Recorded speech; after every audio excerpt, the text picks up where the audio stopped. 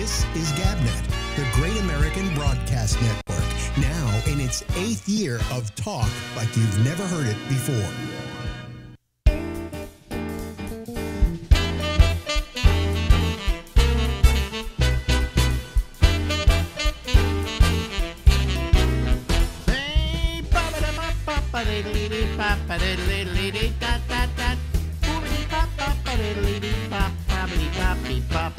Hey everybody, this is Alex. This is the Ramble, and we're here until midnight tonight from the East Coast of the United States. Ladies and gentlemen, that is, don't call him Steve. Don't call him Mr. It's Steve. It's Stephen Kravitz. Okay? You can call me just Kravitz. Well, Kravitz, yeah. You know, I had an ex-wife of mine who used to call me Bennett. And the reason she did it is because she married me, and on the marriage license it says Bennett Schwarzman. Right. It said Ronnie Bennett, or Ronnie Haste, I think was her name at the time. And so she took the name Ronnie Bennett professionally. All right. In fact, it was in our divorce agreement that she could use my phony last name. Right. Right. So, you know, so what happened, what she did, she came up with this idea. She knew me as Bennett, as Ben. Right. Bennett Schwarzman. All right. We would have friends. They would come over. She would always refer to me by my last name. So that when they were in the place, they thought, well, she was referring to me as Alex Bennett, and it was just her affectionate way of saying, hey, don't do that, Bennett. But in her mind, she was saying my first name. It was a brilliant, brilliant idea she had. And I went, yeah. How many times have you been married? Let's see, 87, I think, somewhere around that. No, seriously, how many times have you married? I've been married 4 times. And I decided I'd keep doing it till I got it right, and I got it right this time. Well, I didn't get it right so much as when you're our age, you really don't think in terms of divorce. Right, right. You think in terms of, I'll tolerate it. All right. And we have a good relationship, you know. I mean, not like it isn't like all relationships fraught with a certain amount of yelling and screaming at each other, you know. But that's going to happen. That's healthy in its own way. Well, I don't think there's a couple, no matter how wonderful they loved each other and all of that, you know, there's not a single person out there who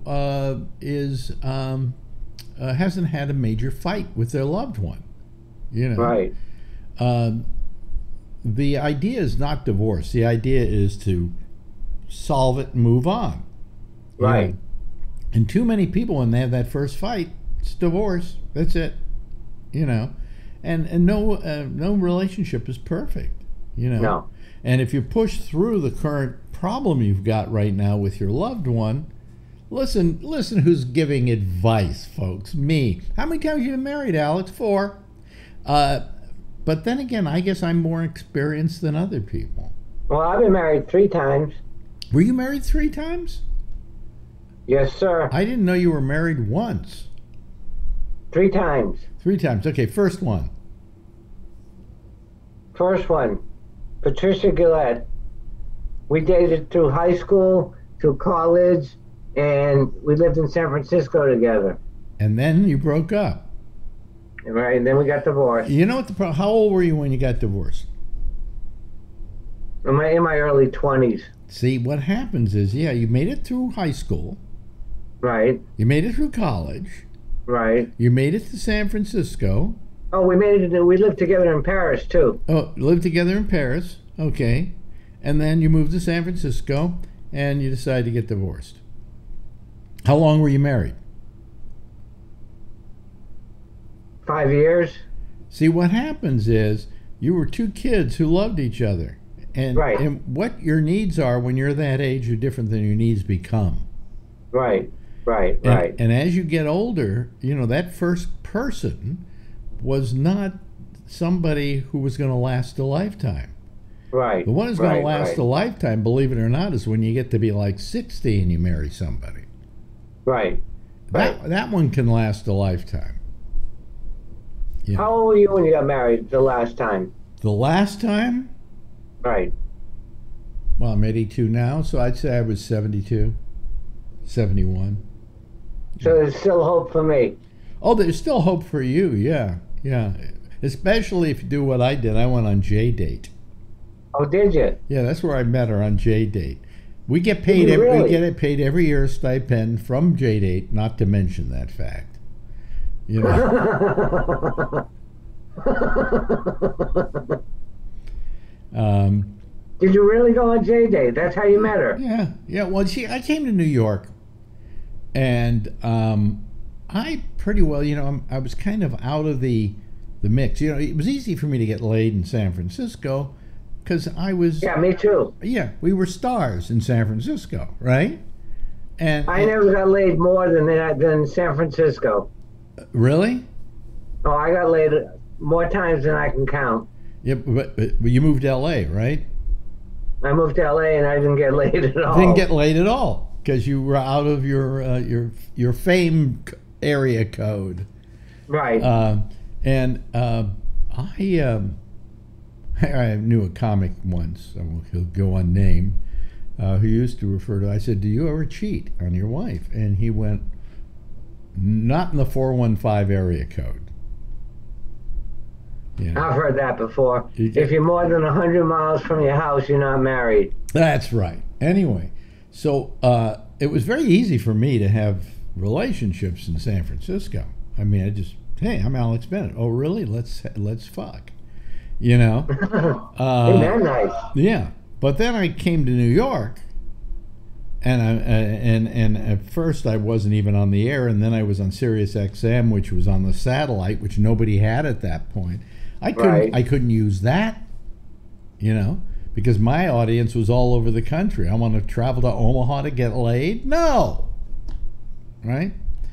So I don't know how to date. I had forgotten how to date. No, me neither. Me too. So I thought I would go to the lowest common denominator and try one of these dating services. So I can't remember what the first one was I signed up with, but I signed up with a couple of them. It's costing me a lot of money. These things were like $30 a month, right? Right. And I joined J-Date. And Marjorie wrote me, said, talk to me a little bit. And I said, let's cut to the chase. When do you want to get together? And we got together, we had a date, and I didn't figure this was the woman, But I liked going to movies with her. We had so we kept going to movies with each other, and all of a sudden one day I said, I'm kind of enjoying being around this person, and it grew that way. But it was J-Date was she actually asked me out on the first date. Oh, really? Yeah.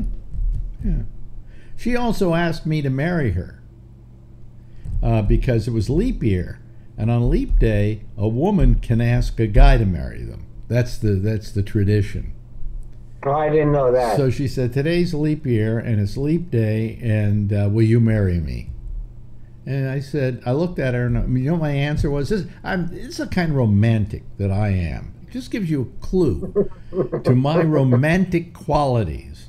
Yeah. But when she said, will you marry me? I thought for a second, and then I said, well, it doesn't sound like a bad idea. Mr. Romance. Yeah, no kidding. Come to me, right? But it's been a good marriage, So anyway, that was your first marriage. And it was doomed to failure because you just were in love with each other for too many years when you were young, and then when you get to be like maybe 25, you start realizing your priorities in life are completely different than hers. Right. It's all changed. Part of what changed with me in my life between wives was that I got on the radio, and it was a different kind of thing. Women started chasing me, rather than me having to chase them and them go get lost,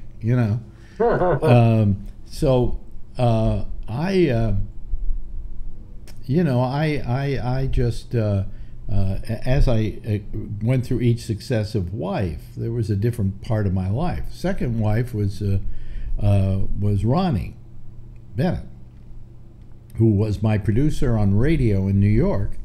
And when we got divorced, she left me and went with Barbara Walters.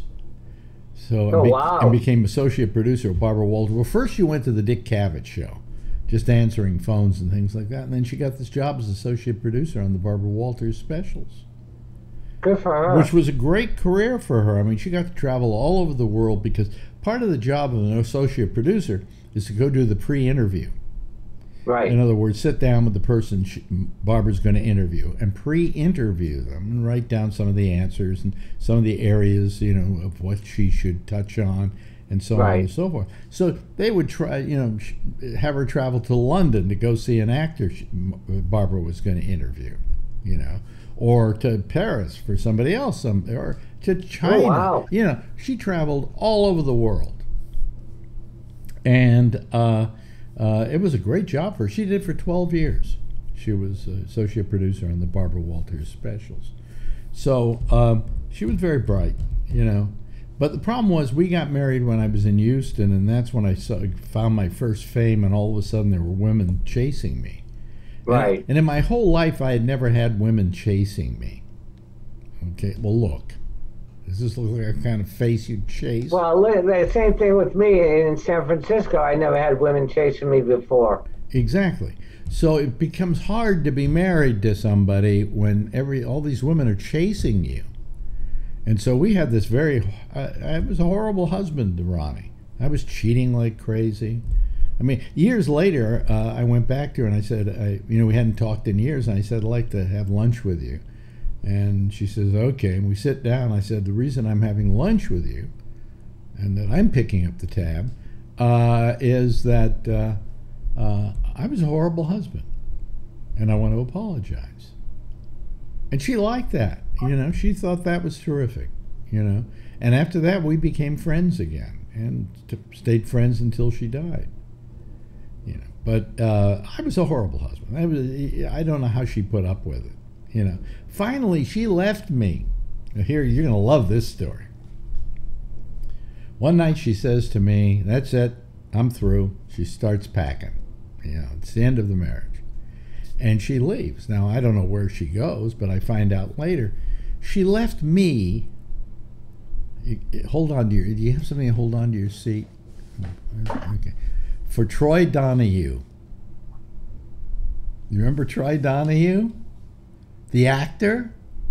No. Oh, come on. How many movies was this guy in? He was like under contract to Warner Brothers and was the heartthrob of millions of women.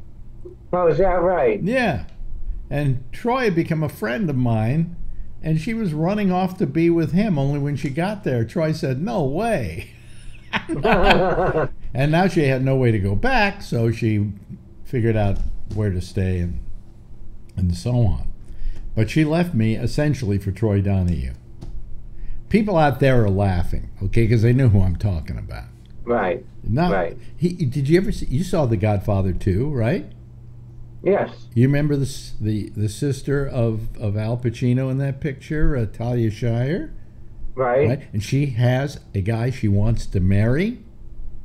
Right. That was Troy Donahue. Oh, okay. And in the movie, they referred to him as, his name was Merle. The character's name was Merle. That was Troy Donahue's real name. Oh, really? Merle. Yeah. Yeah. Merle Donahue? Well, no, it was Merle Morrison or something. I don't know. Merle. Oberon. I don't know. I mean, it was a name I can't remember. But. Well, that's like me and my first wife. We now have lunch once a week. You have lunch once a week now. And we didn't talk for like 15 years.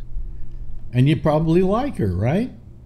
Oh, yeah. Yeah. I enjoy her company. Is she married? No. No. So is there a future in that? I don't think so. Oh, okay. All right. I think we're just going to be lunch buddies. Well, that's good. You know? Yeah, I enjoy it. I mean, I was so happy towards the end of her life that I was Ronnie's friend. Right. You know, and that she could call me anytime and I'd talk to her, and she had a problem, I'd help her solve it and whatever. Right. You know, I thought the world of her. You know, and she used to do this show like you're doing it. You replaced Ronnie. Well, I hope I don't pass away. No, don't do that to me. But we watched her as she slowly progressed towards death. Ultimately, she, well, we could say she committed suicide. She did. Up in Oregon, they have compassionate suicide. Right, they have assisted suicide. Assisted suicide isn't so much assisted as helped. They get you the pills, and they sit in the house. As long as you feel you don't want to die, you don't take the pills.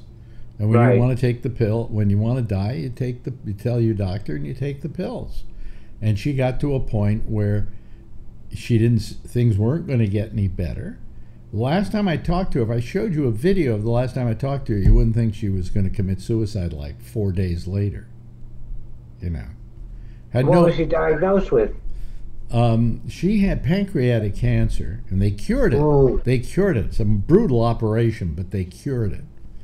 And she started getting other things, other cancers. So, you know, it eventually I'd like to say she died of pancreatic cancer, because that probably triggered all the other cancers. Right. So, but she decided to put herself out, and I got a call from a girlfriend who told me she was dead, and I couldn't believe it because I had just done a video with her like 4 days earlier. Oh, is that right? Yeah, and she never called me to say I'm doing it, which I think was considerate on her part, because I would have, tried to talk her out of it. I probably would have tried to talk her out of it. Yeah, and I mean, she was in, I think, a lot of pain. And I think that it's important that all you do for people like that is you let them make the decision and abide by it, you know. Right. Because when she knew she was going to die, it was just a matter of when and how much pain did she want to go through to do it. And I think the pain had gotten to a point where she just went, I'll suck the exhaust pipe, you know. Right. So that was number 2, that wife, and the relationship lasted a lifetime. You know, it's wonderful, like yours. That's really good. But now, was that your first? The one you're saying now? Wow, that's amazing. You probably figure you both have a lot in common with each other. Right, we do. Yeah. Wow, that's sweet. That's nice.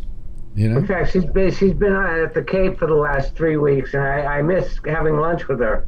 Well, okay. Well, I would investigate that a little more. That, Well, I'm in contact with all of my 3 wives, ex-wives. Really? Who was your second wife? Paula Dwyer. Paula Dwyer. And what was it about Paula that made you marry her? She was drop dead gorgeous. Oh boy.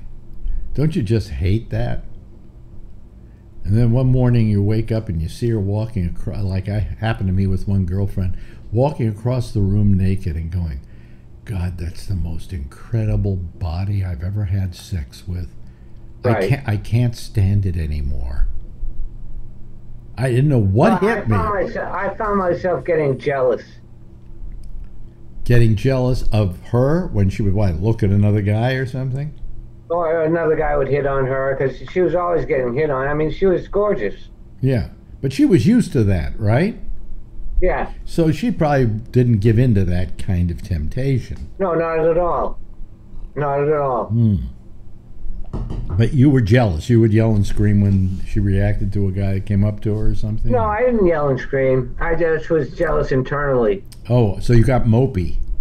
Yeah. You got mopey. Right. You did mope, and then they say, is there anything wrong? And you go, no. No, there's nothing wrong. And then I ended up relapsing on drugs. While you were with her? Right. And that's when she said, I want out. Well, I would say it too. I think you would agree you would say it too. Oh, absolutely. Absolutely. Yeah. Boy, so she was drop dead gorgeous. So you married her. How long were you married to her? Not long, like 2 years. 2 years. Wow, that's a short one. And then number 3? Number 3, I met before number 2. I dated her for like 5 years before I met number 2. And then we had gone our separate ways before I met number 2. Mm-hmm. And I married number 2. And then somehow I recontacted with number 3, Mm-hmm. who was actually, I met before number 2. Mm-hmm. And we got married. We got married at Justice of the Peace right there in L.A. Mm-hmm. And she moved. She hated being in L.A. Actually, my second wife hated being in L.A. also. She wanted out of L.A. She wanted to have kids, but she didn't want to have them in L.A. She wanted to go back to San Francisco. Okay. You know, my second and third wife were both San Francisco women. Mm-hmm. One was up like Sebastopol, and the other one was San Leandro. Okay. All right. So you met her while you were. I bet you met her while you were working at Tommy T's. The third wife, yes. I figured because you lived in San Leandro, and that's where Tommy T's was. Right, and that's where I met her. Yeah. And how long were you married to her? 10 years. Really? Yeah. Wow. That one lasted a while. Right. What was it about that one that made it last that long? She was incredible. She was really, really, really smart and loved me unconditionally. I got clean while I was with her, and I've been clean ever since. Wow. So what broke that up? I mean, that seems like if you would actually quit drugs for her, okay, right, there's got to be something a really strong bond there. So what happened? Well, I was 5 years clean, Mm-hmm. and we were living in Carson City, Nevada. Why Carson City? Because she wanted a backyard. She wanted a home. We bought a house up there, and there was a backyard, and there was a deck to sit out on and have coffee. And she wanted those things. She hated L.A., and she knew I needed to be back in L.A. And I went. So that's what basically broke us up. Was me going back to L.A. to live and her staying in Carson City. She still lives in the same house. In Carson City. Right. Because to me, Carson City was a city that I used to turn left on to go out to the Moonlight Bunny Ranch. Oh, is that right? Which my friend owned. And also, I remember Carson City as being two other things. It is the home of the Nevada State Prison. And it's the capital of Nevada. Well, it's the capital of Nevada, too. But it has the prison. They used to do all the executions there. And I can't remember if it was in the prison or somewhere else. They actually had dinosaur footprints that I went and visited. Yeah. Oh, really? But Carson City was always where you went through if you were going from like Vegas to Reno. Right, exactly. It's where you stopped to take a pee. Is really what Carson City was. To pick up a cup of coffee. Funny part is, and we're running out of time here, but the worst thing about Nevada is that it's so small that it only has really two major cities and a few minor ones. Right. It has Reno and it has Las Vegas. And then over on the other part of the state, you got Elko, right, which is a fairly large city. And when you put Carson City into the mix, it's one of the smaller cities in Nevada. Right. And they got Laughlin also. You got Laughlin, but Laughlin survives because it's right outside Vegas, and everybody goes there because they go to the Boulder Dam or Hoover Dam or whatever it's called these days. Right, whatever it's called. We took the dam tour. And Laughlin is all casinos. And then Laughlin has casinos, and it's a very nice city for casinos. It's right. But all of a sudden, there's this little Las Vegas outside of Las Vegas. Right, that's exactly right. Yeah. But that's really all that is in that state. That's it. There's outside of Reno. There's another town called Sparks. Right. But that doesn't really count. So and outside of Vegas, there's Henderson. Yeah, but basically it's Reno, Las Vegas, and then Elko. Those are your big cities. Right. And the only reason Elko is a big city is it's so far from everything else, nobody wants to leave. You know? I mean, that's really a state with nothing in it. When I first went there years ago, I think there were only about maybe 500,000 living in the entire state. Is that right? Yeah, I mean, if you held a big music festival and told everybody to stay for 6 weeks, they'd be able to vote. You know, and outvote everybody. You know. Right. But anyway, hey, listen, we've run out of time. Is that right? Yes, so I'm going to say goodbye to you, and we'll see you again next week, huh?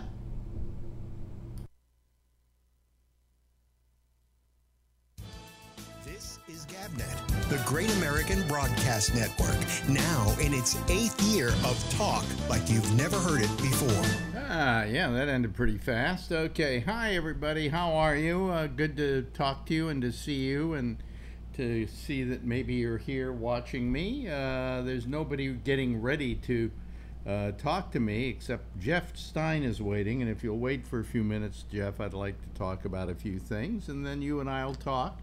And if nobody else joins us within, I don't know, the next 10 minutes or so, we'll say goodnight to everybody, and I can just take it easy. The Thursday night show is always lighter for some reason, and nobody calls, and I get to feel taken for granted. But anyway, just before I went on the air, I spilled some Windex all over the floor here, because I had this bottle I got, and I filled it up with Windex, so anytime I need to clean something here, I could. But I didn't know that it gives up, you know, it opens up really easy. And I accidentally dropped it on the floor, and it opened up, and all the Windex fell on the floor. Now, that's not a terrible thing, because now I have a cleaner floor. But it happens just before I'm about ready to go on, right? So I'm not ready for anything. But anyway, you know, life goes on here. As we try to survive, and you know, everything technically here seems to be working okay, except for one thing. Every now and then there is just something that happens before I go on the air, okay, that all of a sudden drives me crazy. Like, I have a thing called Dropbox, and now on my machine, this machine, it's frozen, and so it then has a thing that it says Dropbox, and then it has the ISP number, and this is up to date, and that won't go away, and the little beach ball of death keeps spinning round and round and round and round. Well, anyway, we got 2 people waiting to come on, so I mean, we'll check them out and see if they're worth talking to. Certainly one of them, Jeff Stein, is, and Alan's okay most of the time. Sometimes he can get a little out of hand and so on. But hello, give me a little more of your face there. Yeah, there we go. No, Good. That's good. Okay. Let me now put them on screen. Sometimes I just forget because I get so wound up in what I'm doing. Yeah. But anyway, good evening to all of you. I had something I wanted to talk about. You know, in my 82 years of life, there are a lot of passings of things that happen. You know, like I can look back over my life, and I can look back at my growing up in the San Francisco Bay Area, and how life was then, as opposed to how life is now. And I have to understand, and as you get older, you kind of go, gee, when I was a boy, that's your most favorite statement, and I'm sure Jeff feels the same way, and you know, Alan even to a lesser extent, but you really get to feel that way, and people die, traditions die, and tonight I just read about something dying that really grieves me, because it was very much a part of my childhood and of my upbringing as I was a young boy, and there was nothing better than what is dying. And I don't know if you've noticed it, Alan, but you're out in California. And what is dying is San Francisco is losing the fog. The fog is disappearing because of global warming. It already has. Thank you, Donald Trump. Well, I won't blame him for it. I mean, I don't think he had anything to do with it. He didn't do anything to stop it, but you know. No. But I just read tonight, as a result of global warming, the San Francisco fog, which, you know, I got to tell you, when you're growing up in San Francisco, as I did as a young boy, there was San Francisco, there was me, and there was the fog. You know? And then about 20 years later, they came out with automobiles, right? Yeah, right, exactly. Yeah. But very funny. But the point is that, you know, the fog in San Francisco, I can't begin to tell you how much it means to me in my memories. Because some of my best moments were when I'd be walking down the street at night and the foghorns would be going off in the bay and there'd be a mist in the air. And I'd be walking through the fog in San Francisco. And you can't do that anymore. It's just too, it's hotter. They said they could actually look out at the bay and see the fog rolling in. And they don't see it happen anymore. Have you heard about this, by the way, Alan? I haven't heard about it, but I about 5 years ago I was in the city for a few days, and I was staying at a hotel, and I mentioned to somebody, you know, it's the time of year for fog. I don't hear any foghorns going off. There wasn't a time of year for fog. There was fog. Well, I didn't hear any foghorns. Oh yeah, no. Well, what happened was years ago they did away with the foghorns. They didn't have a need for them anymore because radar made it. They gave boats the ability to miss all the big rocks and things like that. And the reason the foghorns were out there were for ships, so they would avoid these. They would put on these big, huge rocks that stuck out of the water. Yeah, but I liked them. Yeah, but wait a minute. But they put them there, and then all of a sudden, with radar and everything, they didn't need any more, so they stopped them. And then everybody started complaining, where are the goddamn foghorns? And they decided, well, what we'll do is we'll put some phony foghorns out on those rocks and just have them go off every night. The only problem was the foghorns, when they were just, there was one here on this rock and on this rock and on this outcropping and whatever, and this part of the shore and so on, they all had a different sound. And the ones they installed at these places were like phonies, like recordings. Okay? And so every horn sounded alike. And it wasn't the same as it was. I mean, there was a time, I remember when I would go to sleep living on Filbert Street in San Francisco and Telegraph Hill, and I'd be lying there in bed. I could hear literally the foghorns talking to each other, like "Murr, murr," and there was a kind of talking that went on. And you know, fog was as endemic to San Francisco as sourdough French bread or Dago red wine or any of those other things, a crab. And there was the fog, and the fog now is it's disappearing. And can you imagine fog? Even crab is, to a certain extent, a lot of it is disappearing too, because of global warming screwing up the seas and making them more warm. Well, we were very good from the very beginning about crab, because we realized in San Francisco that crab was very important to our income. And crab was a very important thing in San Francisco. So we had our crab months. We had like only, I think, same thing with, they did the same thing with oysters here. Months with R in them, crab was available. I got my first crabs in San Francisco. Yeah, and it had to be, but it wasn't Dungeness. No. I knew that joke was going to come any second now, you know. Crotch crabs. Yeah. But, you know, the crab, The reason they did that is they didn't want them to be overhunted, overkilled, overfished. Fished. Yeah. And so they made it so it was like so many months a year that you could have crab. So some months it wasn't crab. So big Right. deal. It managed to keep the crop of crab going. You know. Right. So Absolutely.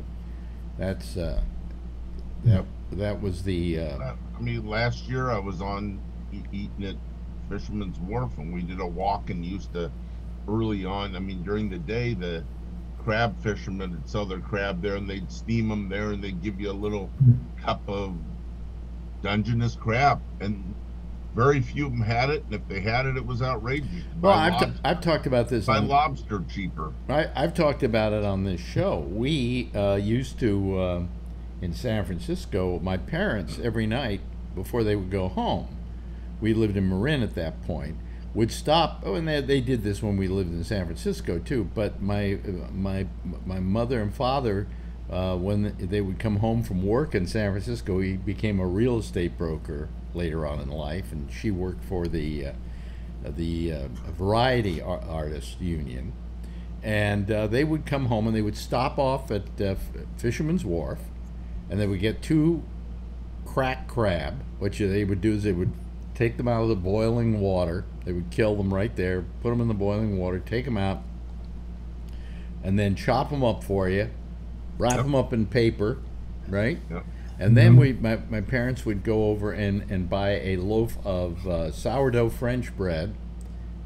I think their favorite was a thing called Lara Barou. I don't know if it still exists or not. I think it's still there. Yeah. And which was great bread, by the way. If you've never had it, it's you say you've had sourdough French bread, but you really haven't.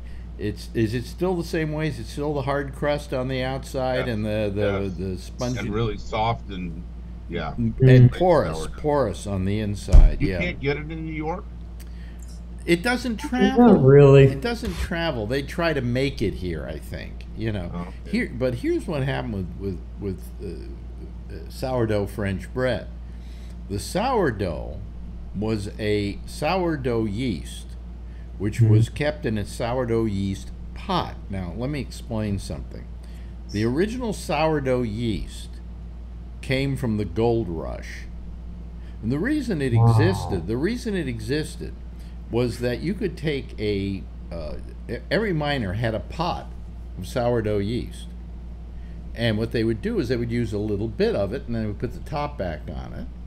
And then they would use it to make the sourdough French bread. It became the yeast that did the rising on the bread, right?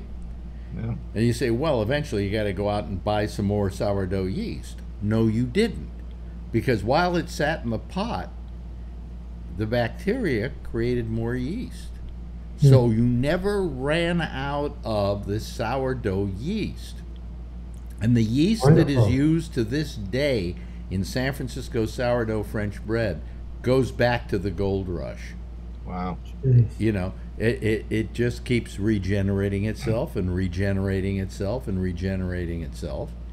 And you know, it's been a mainstay, and it's great. It's just terrific, you know. But for all I know, that's gone the way of all. You know, they might say, well, we're not using the same yeast we used to use, you know. But that's when I was a kid, I was eating yeast that came from the 1800s, you know, or that regenerated itself from the 1800s. Somebody was pointing out recently, talking about sourdough, but saying that the only thing that's really changed in the sourdough is, we're talking about the yeast and stuff, is the water.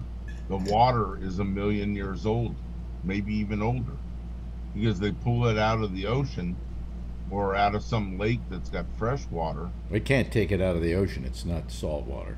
Well, yeah, okay, well, but they can I don't know. They were just talking about it. They take it, they get freshwater lake, but some of the water in that freshwater lake could be 1 million years old. Well, I sincerely doubt that's true, because some of those lakes are drying up.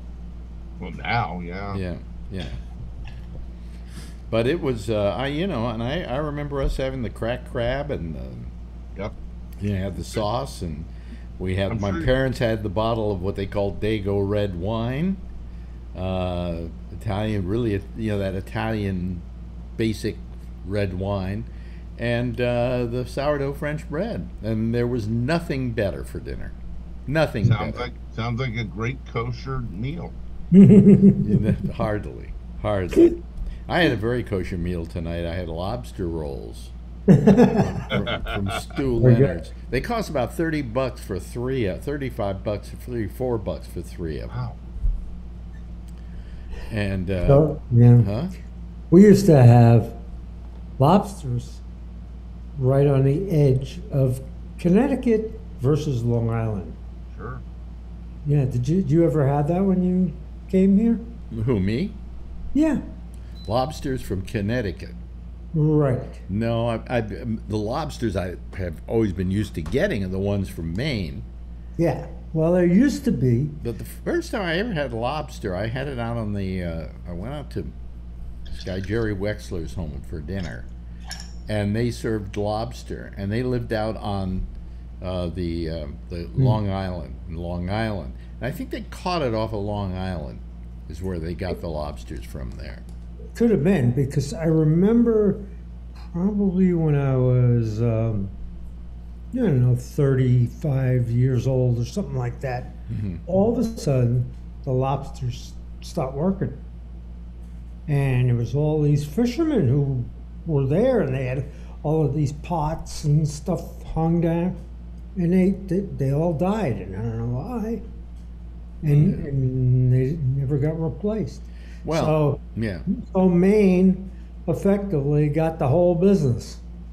They probably weren't being careful about the culling of them or whatever, the fishing. Yeah, there of was them. some chemical problem. There, Maybe that, but also we don't know what it was. They may have been not. Well, I think they adhered here to the months with R as well as a way of not overfishing those things. But those are, when you talk about crab and you talk about lobsters, they're really bottom feeders. In fact, that's why Jews don't eat it. They're called treif, and they're considered. And they were when in the old days you could die from eating them, because they, certain poison and whatever. But anyway, it was they were really pretty good.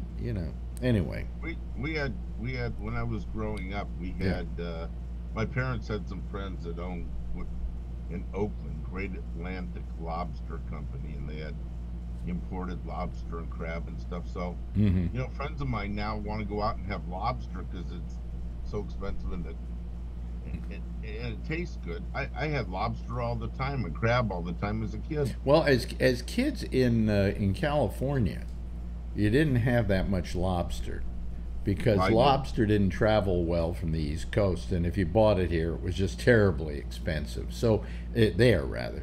So in California, Dungeness crab was the big deal. Yep, it still is. When you can find them. Yeah, when you can find them. They all moved to Ray's house. Yeah, I was just talking, Ray, about the fact that boy, you're using that Zoom thing, aren't you? Using the Zoom green screen thing. Well, because I don't have enough light after I moved my desk. Yeah, I got enough light now. But it looks, something. No, but when I have a green screen on, that's what happens. Well, the Zoom thing. No, the Zoom thing. You're using the Zoom. Yeah. Kind of fake green screen. Fake green screen. Right. And it really doesn't work that well. No, I know, but the problem is, like, when I check, I have a green screen. Look at that. That's See what it does? That's when. Yeah, don't use the fake one. Don't use the fake one. That's the real one. That's the real one. Yeah, because my green screen isn't lit enough because I moved my desk and the light isn't working. Oh, well, you should get a couple of lights like I have. Yeah. They're in the other room. I can go get them. No. Why don't you just turn it off? Why don't you just not? That's what I'm gonna do. I'm gonna none. There we go. There we go. Yeah. And then I'm gonna pull it down. Yeah, just pull it down. Yeah, that's what I got in back of me. If I pull on the side here, wait a minute.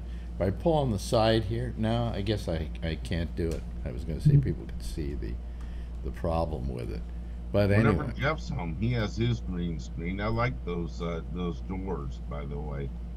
yeah, Well, that's a very nice background. Yeah. It is. It is. We can. But we anyway, can no, go what outside we once were you talking get- about earlier, Ray, and Yeah. maybe you haven't noticed it either, but I just read an article in the New York Times. Guess what's disappearing in the Bay Area? Fog. Yep. I just read it about 10 minutes ago. See? They had a really cool graphic in the New York Times too online. Yeah. Did you know that it was disappearing? No, I kind of noticed.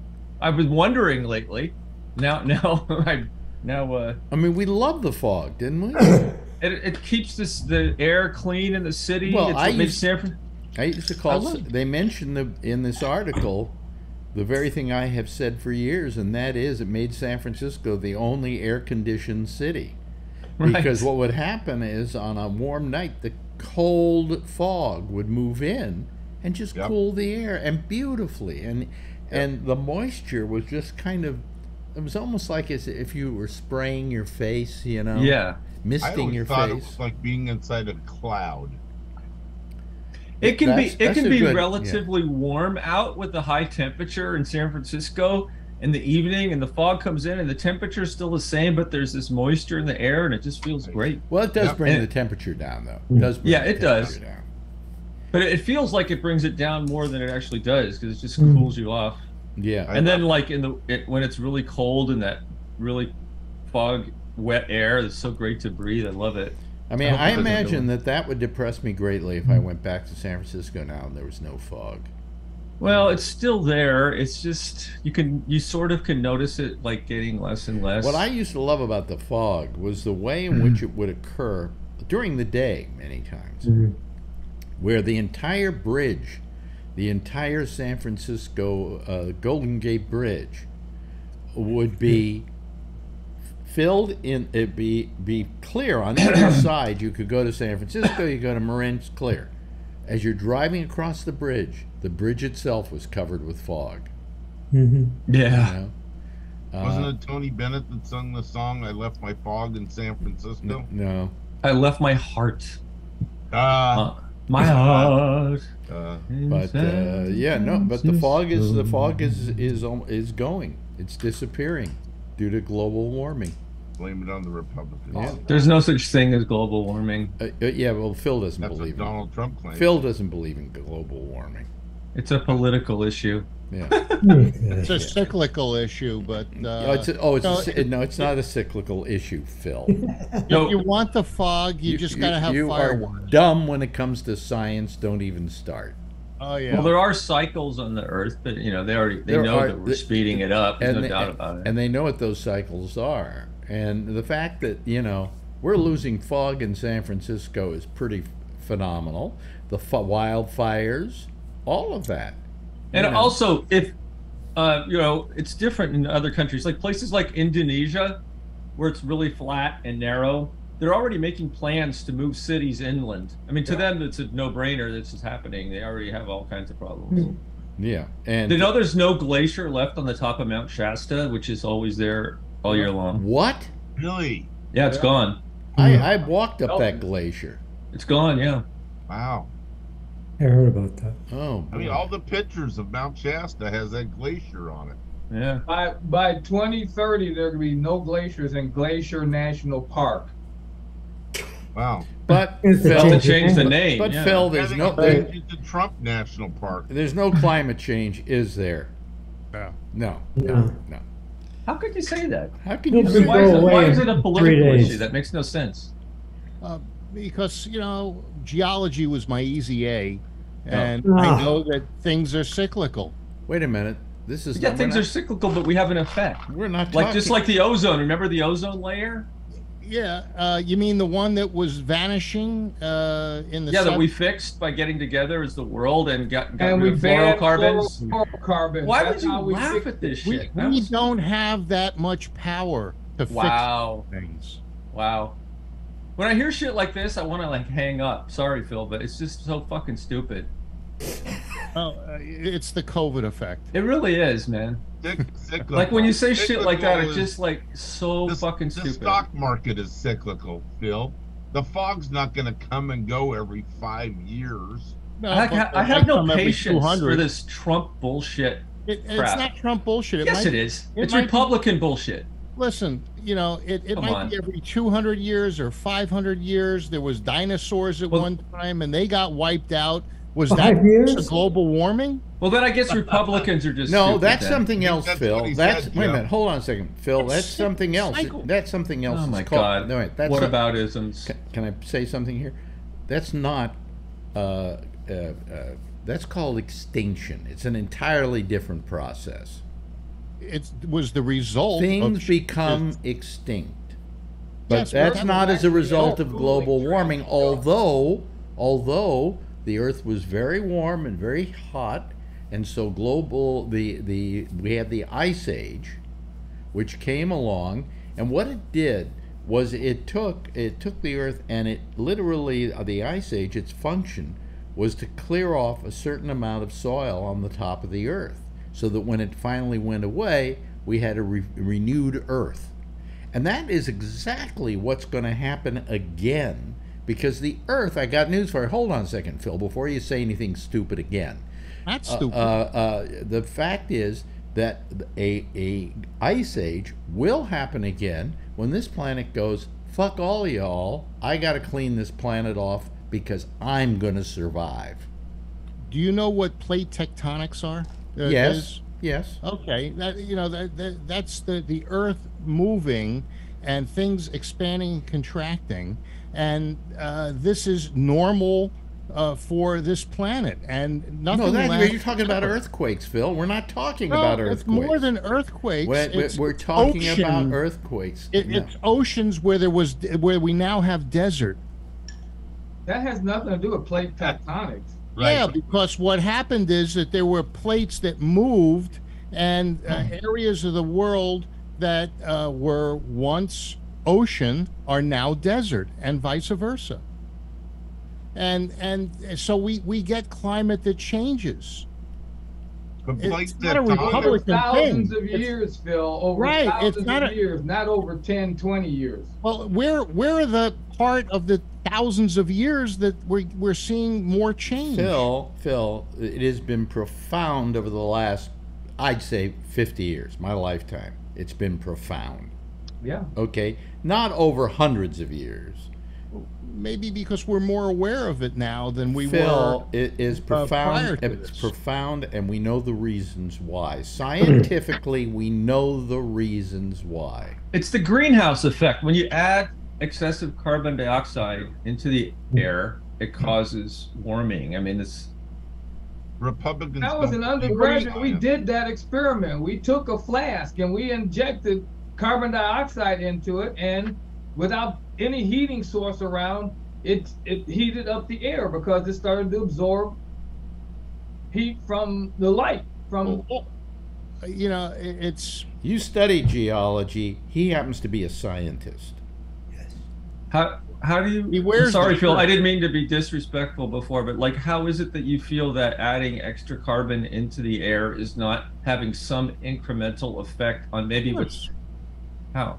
of course it's having an incremental effect, Okay. but what we do as people, yes, we're ruining the planet, but we can't make in order to make that kind of change.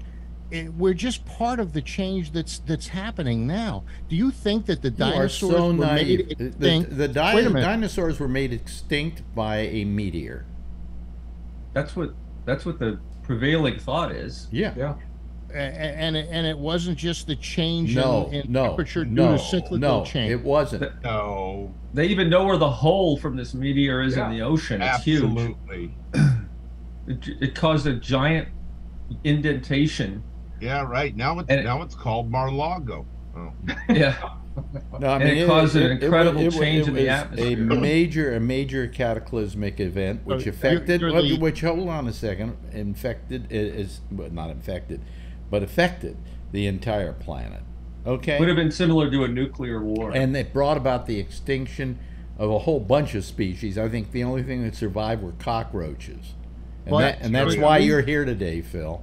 But yes, wait a minute. We recreated and repopulated, and there were new species that came about. Oh yeah, because this is the cycle that happens. No, but I think the point is, Phil, is that we're accelerating this cycle to the point where we won't be able to manage. There's a difference, Phil. What you seem to not understand is what you're talking about was evolution, and this is this is not evolution. No, this is you don't want to let go of it. This is caused by man-made factors. The fact of the matter was that the trouble is that prior to about the year 1900, we didn't have anything like the American automobile. We didn't have a lot of things which were polluting the air because that wasn't what was getting us around. That wasn't a form of transportation. We had horses with horse shit in the streets, but that was about it.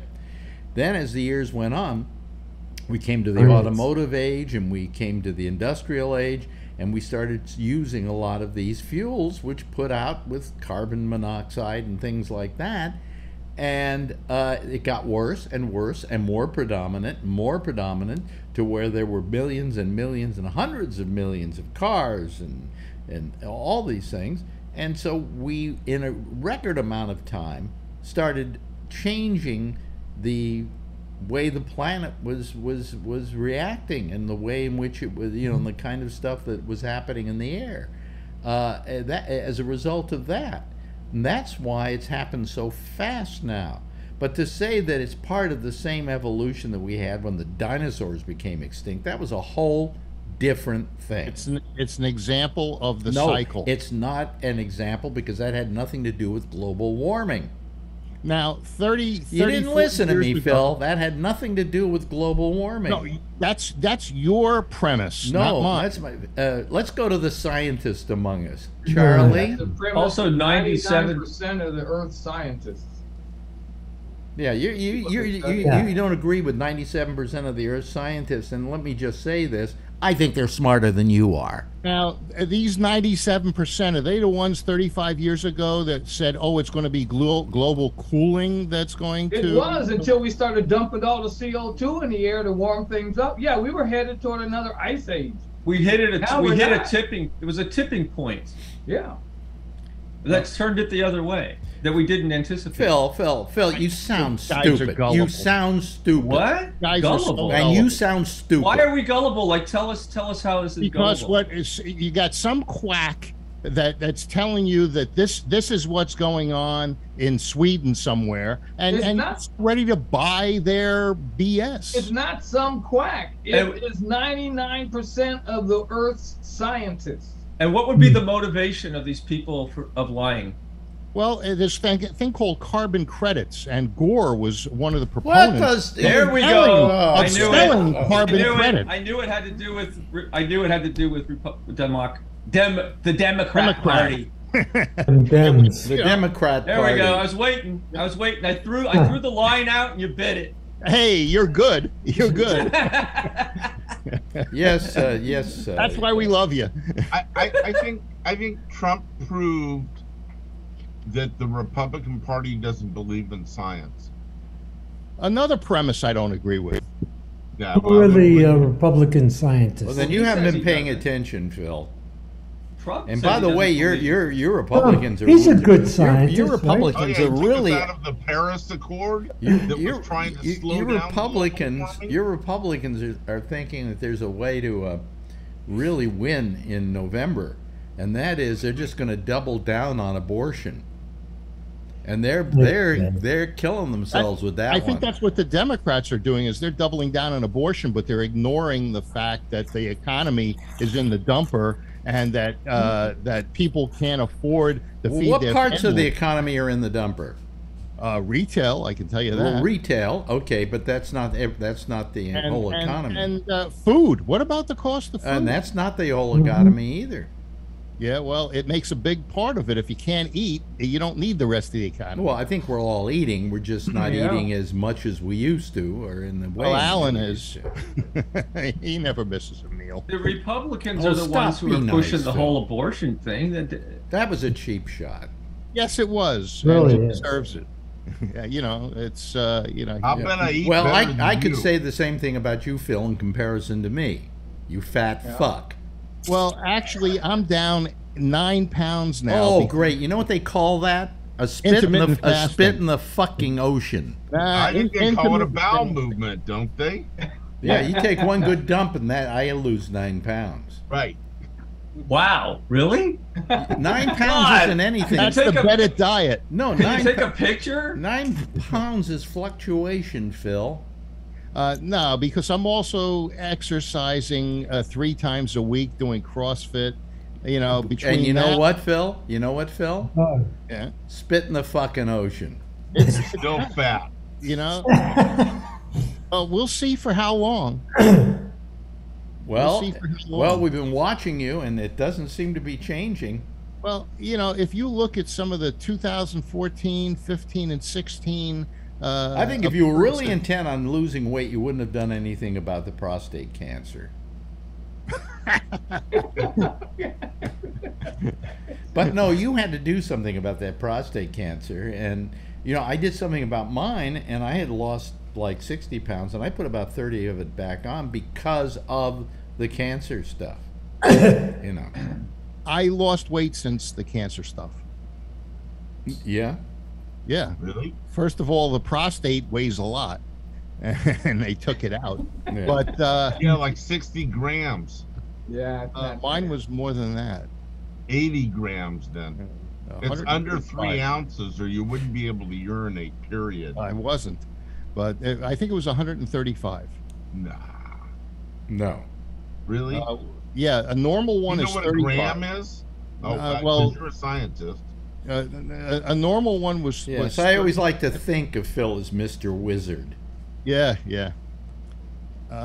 You know what's the weight scale that they use for a prostate? What's a weight scale they use for prostate? I Yeah, don't know. A Usually prostate it's weight. not finger. It's not grams. It's Sure it is. you Yeah, know it's probably all grams. those, Go look at your medical metric chart. It'll stuff. say he had a 40 or 50 gram. Oh, wait a minute. We have to defer to Phil because he's Mr. Science. Yes, thank you. Yeah. know. So just to make this a little easier for you, 30 grams, well, 28 point something grams is 1 ounce. Okay? Okay. Just to make it a little easier for you. Well, you're just confusing him. my prostate was Phil, 135 Phil, when the a pro- normal pro- one is 35. A prostate is about the size of a walnut. Maybe yours Right. was a little Mine larger. was like a grapefruit. No, I don't think it was like a grapefruit. Well, it was 135, whatever the scale is. There. Oh, very nice. Thank you. Yeah. Who Look, is- it's got who is the that same fat- hairline who is that fat and the same cop? round face. That was me, and I had a 34-inch waist then. Mhm. Yeah, where? On which leg? Yeah. Yep. That was Yeah, that was that's better. So what do you have now? A 38, 35-inch waist. 38. 38. Hmm. You've lost weight. Oh, sorry, I'm doing my math. Well, that was 1984 or 5. Yeah. Where's the tiger from? Where'd you get that? There was an event going on at the Richmond Auditorium, and it was a karate match, and the guy rented 2 tigers from it was not Six Flags, And it was Marine- part of their Feed a Cop program. yeah. Feed a tiger They were program. excuse waiting me. to bring him into the auditorium for the show, and the handler said, "You want your picture with one of the tigers?" I said, "Sure." So I knelt down, put my hand over the tiger, and they took a picture. I hope. And that's probably the first rent-a-cop that ever had their picture taken with that tiger. Remember Marine World, Africa, USA? You used to Yeah. be able to do That's that. where he said it came from. Yeah. Yeah. Yeah, I had a friend who was the publicity woman for Marine World Africa USA, and she was going to take me to a place. I never got to go there. She knew this guy who, when the tigers got old and the lions got old and all of that, he had a place in upstate California where he let them roam and spend their declining years there. And she was going to take me up there because she said it was wonderful to see how this guy was taking care of these animals. Because they had to feed the animals to. Eventually, though, they closed down Marine World Africa USA because they didn't. People were complaining about all these animals, being in captivity. They moved it up to Vacaville or whatever. Well, they moved it to Vacaville, but they finally had to close it down because too many people were complaining about it. But her argument to me was, and she was the PR person, and it made a lot of sense. She said the thing about zoos and about Marine World Africa USA and so on is this was the only place the kids were actually going to be able to see these animals, and get an appreciation for them. It was really a question of how they were being treated, and she said they treated them quite well. They did. I had a friend who worked there. She was one of the water skiers, and then I worked at a health club where we had a bunch of people who were the trainers, and they were the nicest people, and they were really, really, they really cared about the animals. I can say. I mean. By the way, can I mention something here? Because we lost some subscribers in the last couple of days.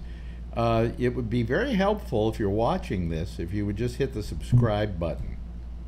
It's like, smash it.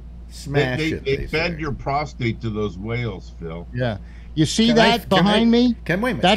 That's the San Francisco Bay. Can I finish my plug, please? For my okay. For people to hit the subscribe button. Punch the subscribe. And the like button. Oh, also the like button and the bell, the notification. And the notification. Yeah, the notification. Just go right now, everybody. Click them. I did it. Oh, you didn't do it before, huh?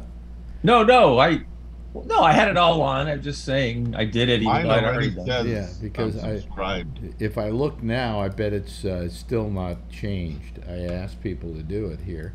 Let me see here. We're up to we got 2 people. Get 2 people. Yeah. Come on, folks. It's our new telethon. Why don't you get your voice guy to put that in your ad? Hey, Alex, when you asked people to subscribe, it went from 41 watching to 38. Oh no, that's because I got on. Yeah. But anyway, I don't care where Phil says it. Why Phil doesn't agree why it happened. I hate global warming because I love the fog, and I hate to see it going the way of the dodo, but it's disappearing, and it was a part of my life, and a very romantic part of my life. Yeah, me too. I mean, I grew up there, and it's one of the things that it just kind of stays with you because you never experienced it anywhere else. There's nothing like nighttime walking through San Francisco, like down North Beach, and that fog kind of rolling in, and the fog being on the streets where you couldn't see. Romantic. Romantic. If you couldn't get laid in that fog, really, you were. You were Phil if you couldn't get laid in that fog. There's Alcatraz behind me. After the global warming. In 2033. Yeah. Well, that's all right. Yeah. Well, I used to live in Pacific Heights, and you would hear the foghorns. Actually, I lived in the marina for a while, right behind the Safeway, and you could hear the foghorns in the morning. It was beautiful. Well, I used to talk about it. I would lie in bed at night on Telegraph Hill, hearing these foghorns talking to each other. They're not foghorns anymore. Now they're electronic. They're fake. You weren't here when I mentioned it. That they're all fake now. Yeah. But the reason they're fake is because they turned them all off, and then everybody complained there were no foghorns anymore, so they went and created the fake foghorns, which are still on those same rocks, but they just they're all the same pitch. Every foghorn used to have a different sound, and they would talk to each other. When you were in San Francisco and those foghorns were going off, I'll bet there were a lot of happy sheep. I don't get that. You know how sheep. I don't know what it has to do with fog, but sheep, sheep like to get laid. Oh, jeez. I'm lost. Sorry. Yeah. You mean the horn? I often said that it isn't a joke worth telling if you have to explain it. I just thought of it. It didn't work out. You got to try these things elsewhere. Really? You're very experimental. Walmart. Sorry. Most of mine are pretty good. Jeff laughs at most of mine, so Yeah. More than most of the other people. But, yeah, there you go. Yeah. Once in a while, you have a flub, you know. And, My friend's movie came out today. I watched it on Prime. It's called Tomorrow's Today, and it's got a comedian, a Greek comedian from New York, and the thing takes place in Astoria. It's an interesting movie. My friend Stoney Jackson, who was on your show once, was part of it. What do you mean he was part of it? He was a photographer. He's a cinematographer? He did the stills. Well, that's not really making the money. That's working on the publicity. Yeah, well, and also his buddy, who's a comedian, and I can't pronounce his name. I'm a Facebook friends with him, Greg Kistosis or something like Abbott. that. He was the star of the movie. What's the name of the movie? It used to be called, when they were making it, it was called Charlie Boy, and that was called Tomorrow's Today. Oh. How did they go from Charlie Boy to Tomorrow's Today? I don't know. Charlie Boy was the star of the movie, and that was Greg, the... And if it's on Prime, that means that it's not very good. Well, you had to actually... I had to pay. Oh, here we go, Charlie Boy. $2. Oh, what? No, yeah, Charlie Boy, but it's... Tomorrow's Today is the actual name. It's listed as Charlie Boy in IMDb still. Oh. FYI. Yeah. AKA. By the way, raise your hands if you're not disappointed that Jeff Bezos' rocket blew up. I didn't hear that. That's disappointing. I'm not disappointed. Yeah, did you hear about that? You didn't hear about that, Jeff? Oh, yeah, I did, and nobody likes that to happen. You know, they're trying to succeed. What do you mean? There was nobody in the I know, capsule. but they're I hope he does. I hope he doesn't succeed at all. He's just blowhard. He's not creating anything of science. He's just sending up a rocket. That's all. He's creating more than Alan. You know? Hey, after the way he treated my hero, William Shatner, I don't care what happens. He took him up into space. Yeah, but did you see, like, when they did the interview, he wouldn't even let him talk. That's William Shatner. Yeah.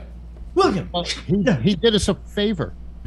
But I mean, I just hate Bezos' whole space thing, because all it is like an amusement ride, is what he's created, an expensive amusement ride. You know, and he's not really sending people into space. He's sending what's it called, Charlie? It's not called space. It's kind of the edge of space, but it's not even in orbit. They don't even orbit the planet. Yeah, yeah. So I mean, and they go, "Oh, we're floating around. Oh, wait a minute, we're coming down now." Yeah. Yeah. Does anybody here have one of those cars that he sells? Oh, the Tesla? No, that's the other guy. Elon Musk. That's Elon Musk. That's Elon Musk. No, this guy owns Amazon. Yeah. Oh, I thought Amazon had cars. Wow. No. Wow. About this big, and Brian Erie has. They don't even have delivery vans. Have you seen how their people deliver Amazon? They have these big giant boxes they drag around. Have you seen those things? Yeah. We have vans here. We have Amazon. Here, they have vans that say Amazon Prime on them. Yes, but then they let all your boxes off with these guys who have these giant bins that they drag around from neighborhood to in neighborhood. New York, but not here. Not here. They drive up to your house in the Amazon. Yeah, they drive. It looks like a UPS truck almost. Absolutely, more modern. Yep. Yeah. Well, these are guys that whenever they're very good at delivering to my front door when it's a small little package. Yeah. But when it's like a case of seltzer, they never bring it up.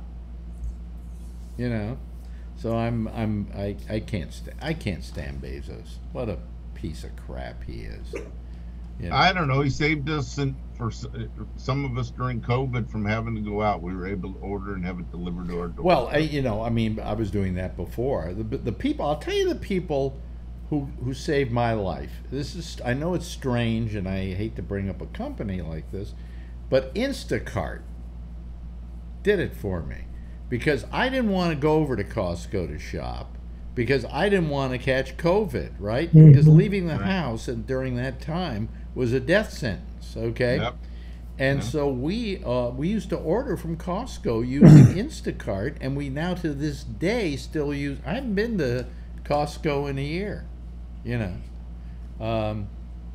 but and then Marjorie orders food from Stu Leonard's and from all different places using Instacart, and they really have come into their own during COVID.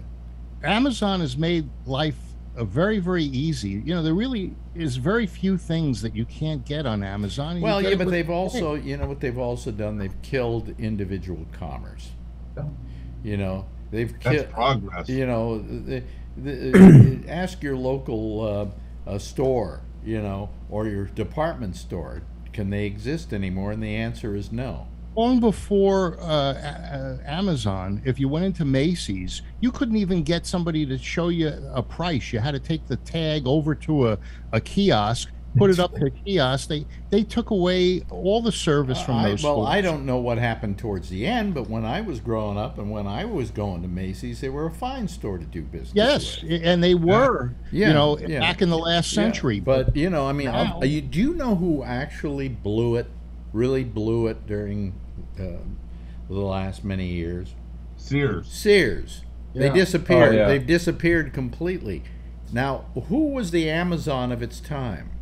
Sears with catalog. With the Sears catalog. They should have known when they saw Amazon starting up, gone, good idea. Yeah. Let's just take our entire catalog, put it online, and ship the stuff out to people. Yeah, they did put it online, but they did not publicize it. It was fantastic. Like, I wanted to get parts for my barbecue, and I was able to find them. They had detailed schematics of everything. It was incredible. But if you wanted to buy overalls, we got them from the Sears catalog. If you wanted bird seed, you bought it from the. In other words, the Sears catalog had everything. My first car was a car that was sold by Sears. It was called a Henry J. Yeah, I remember the Henry J.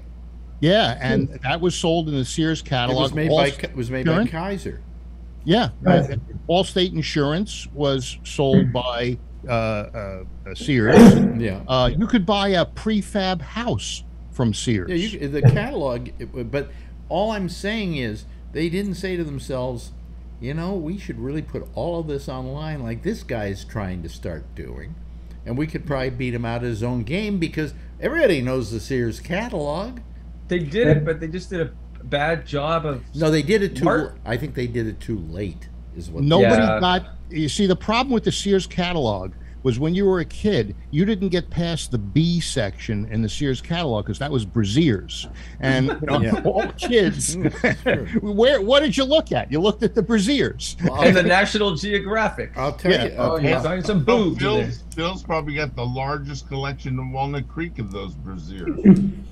Oh, jeez. With your assless chaps. But hey, does Sears still have the Die Hard battery and Craftsman tools and Kenmore? Yes and no. Are they still around? Are they still around? No, they sold the name of the not Die Hard, but the Craftsman name. Yeah. I believe Lowe's has that now. I believe you're right. And so everything is being dissolved. They were in bankruptcy. I think all the assets are being. Well, before they went to bankruptcy, they really lowered their standards. Walmart, Kmart bought them out. Well, Kmart's bankrupt too, aren't they? I know, but Kmart bought Sears out, and you knew things were going downhill from there. We had a Sears right near my house, and I used to go there all the time because there was never anyone there. Even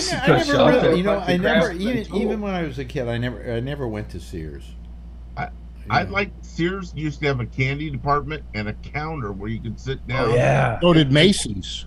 Ice cream and little sandwiches and stuff in Sears. Yeah. Well, actually, my favorite store when I was a kid, just because it was Woolworths. Woolworths with the ice cream. And because they had ice cream Counter. and all kinds of things. But I also love the fact they had these guys all over Woolworths selling stuff, demonstrating stuff. Hey, come on over. Oh, let me yeah. show you Costco. this. Yeah. Kind of like Costco. Costco has No, that. but there they feed you. You know, Yeah. they feed you a little Feed you and they give you a sample. sample. Yeah. Right. Yeah. And then you go and get the next but sample. I used to love these guys that, you know, those guys, by the way, those guys, their whole life was spent being pitchmen in Woolworths and places like that, and they were replaced by like Ron Popeil and all these people that started doing it on television. I mean, to this day, if I come across a pitch guy on television selling something like a deep fat fryer or something, I sit there and watch it. I'm fascinated by The it. guy with the Ginsu knives, you know, is great. But these That was Popeil. No, well, that was who was who was the young thin guy I that can't remember, but all I know is I interviewed Ron Popeil, and his whole, he said, "Do you know why my stuff sells and why I can get people to buy it? When I start out on a commercial, I say, well, here we're giving out a Pocket fisherman. well, no, not a pocket fisherman, but we're selling a deep fat fryer. Okay, Right. the Ron Code deep fat fryer." And by the way, if you okay, but that's not all. If you order right now, we'll send you 10 Ginsu knives. But that's not all. And then by the time they were through for the $100 or so you might buy the fryer for, you got this whole shitload of stuff coming to your house for the same price. He said that's what sold his stuff. Is he kept saying, but that's not all. There's more. right, but in sales, that's adding value to where the lump of but stuff you're giving. It starts is worth off and more. you show the value of that item in Right. the very beginning because you show how good it is and what it can do and how terrific it is. But that's not all. At Phil's carpet store, when people come in to buy carpet, he says he'll mow their lawn for 20 years too. And There was a that's carpet also store. disgusting. There was a carpet store in Livermore that used to give a toaster and all sorts of free stuff. Wow, I think really? the guy was pretty successful. He's out of business, isn't he? No, I think he's still around. Huskett's carpet. But no, that guy's Hey, dead. do you remember the Fuller brush man? He used to come to Yes. the house. Sure. They Yeah. started with a free thing to get in the door, so they would start with a gift which endeared the person and listen to their pitch. You know, Yeah. all these pitches worked for a while, you know, but time passes, you know. Yeah. But I gotta tell But you, it's cyclical. women still buy clothes on TV. Yeah.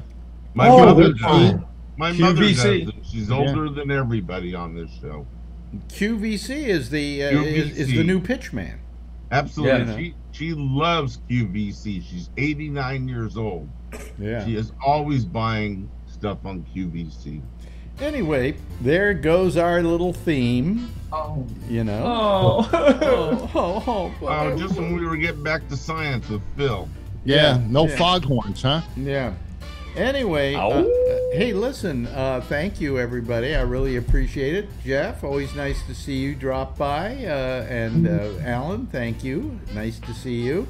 And by the way, thank you, Ray. Really like you on the program. Thank you. And Phil is the reason Phil's here tonight. Let it be a lesson to all of you. If more of you would call, he wouldn't. Okay. Right. So, Correct. you know, let that be a lesson to you. Okay. Yeah. Smash the like button. Thank you. Thank you, Phil, for letting us know all about science tonight. And of course, My pleasure. and quickly, what does your shirt say tonight, Charlie? Oh, it just says sarcasm, the basic elements of humor. Everybody, Oh, give for a our big, guy. I like that one. give a big wave goodbye, okay? And I'll give a big wave goodbye at you, okay? Bye bye, everybody. There they go. That's our citizen panel for tonight, and fun. You know, had a good time. Turned out to be a good show, in spite of everything. Anyway, I'll see you again. Let's see here. When? Oh, yeah. We'll see you again tomorrow night. The same time, the same station in life, 10:30 Eastern Time.